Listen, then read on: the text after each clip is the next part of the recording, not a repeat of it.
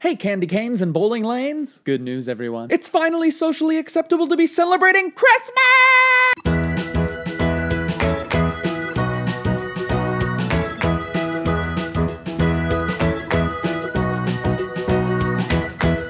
Hey everybody, my name is Jon, and welcome to ADITW, A Day in the Word, the internet's favorite Bible study. Ooh, that one was aggressive. You know that person who is always waiting for an opportunity to point out where you went wrong? Hey, what time is it? It's like 6:30. Aha!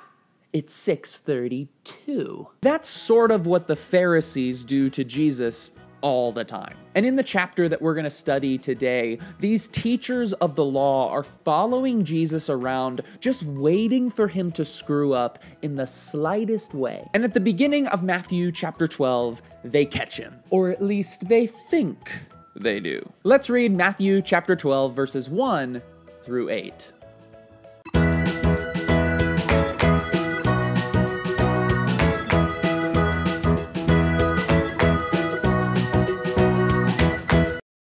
So here we find Jesus and his disciples on the Sabbath, that day off. Oh, whoop, whoop! And the men are growing hungry, so they literally bend down and pick up some grain from the field that they're walking through, and they begin to eat it. And the Pharisees call them out right away for this, saying, "Look, your disciples are doing what is unlawful on the Sabbath." And to be honest, the Pharisees kind of have a point here. In the Old Testament, in the books of the law, we read God's very specific instructions regarding no work on the Sabbath. But these disciples aren't working, right? They got hungry, so they picked up some stray corn off the ground. Aren't these Pharisees getting ridiculously worked up over a technicality? And that's the discussion that ensues between them and Jesus over the next couple verses. Jesus here uses two narratives from Scripture in which respected individuals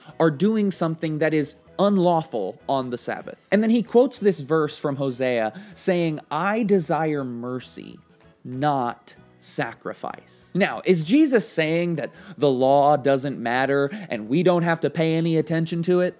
No. What we're seeing here is the fundamental difference between what the Pharisees believed the law was for and what Jesus knew the law was for. We've all met that one Christian who is all about the rules. You better not curse. You mean you only tithe 9%? How could you go to that Saturday service? Sunday's the only true Sabbath. And while this person may be following all the rules correctly, they often do it at the expense of loving others, and they're missing the whole point of the law in the first place. The commands that God gives us in Scripture were never meant to just be a checklist, to where if we can cross off all the 10 commandments, then we're definitely getting into heaven. The law is calling us to something much, much bigger. Because actually, it's pretty easy to just blindly follow rules. And the principles that God gives us in His Word require far more from us than just blind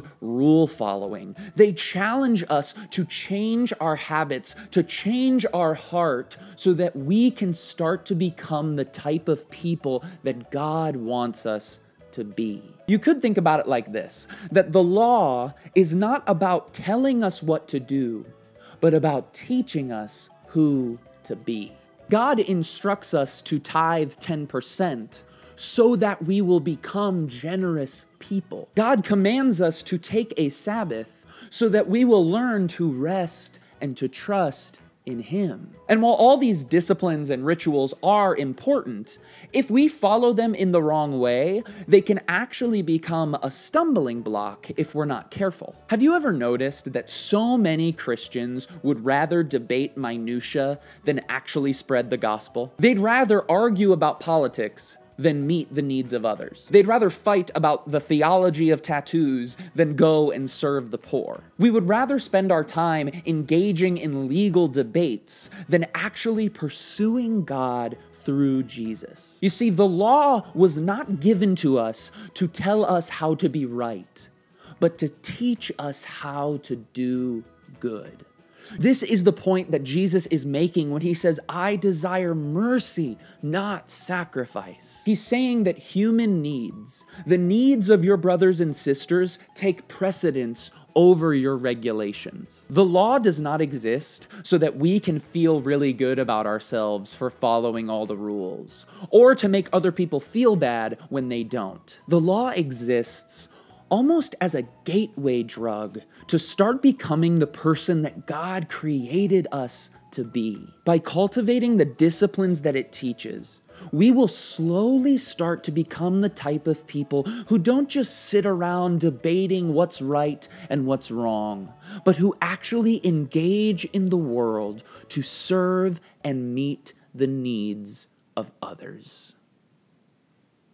Mic drop. Thank you all for watching another episode of ADITW. I hope you enjoyed it. I hope it was convicting, inspiring, empowering, enlightening, edifying, whatever word you want to choose. I hope that's what it was for you.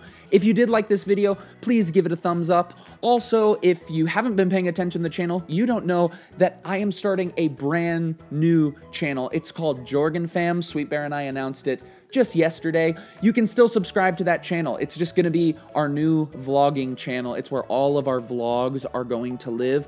A Day in the Word and other types of sermon videos, they'll still be on this channel, but all the vlogs are now going to be on Jorgen Fam. So if you haven't subscribed, you're going to get an opportunity in like 3, 2, I love you all, keep being awesome, 1, go.